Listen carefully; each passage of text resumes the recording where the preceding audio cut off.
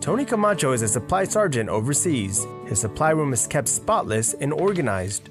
But when he leaves work, he destroys silence.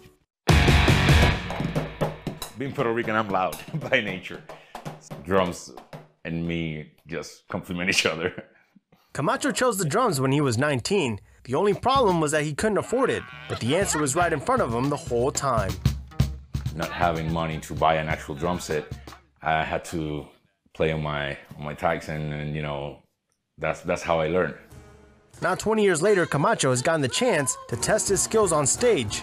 Last year, he played with a local band at the largest German-American festival in Europe. Have you heard him play the drums before? Yes, I have. Do you think he's good? Yes. Not gonna lie. I don't like the song Camacho. Appreciate it. Appreciate it. Camacho also uses social media as his virtual stage. He's gathered thousands of views from fans all over the world. But it was the attention of the lead drummer of Mexican rock band Maná that excited him the most. Alex El Animal Gonzalez reacted to his video with a hand clap emoji.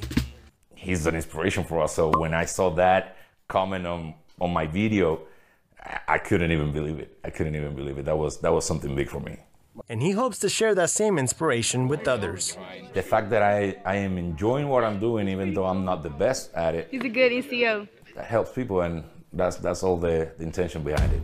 After a long day in uniform, Camacho makes time to keep the beat going. I can't think about anything better than just hitting stuff to deal with stress.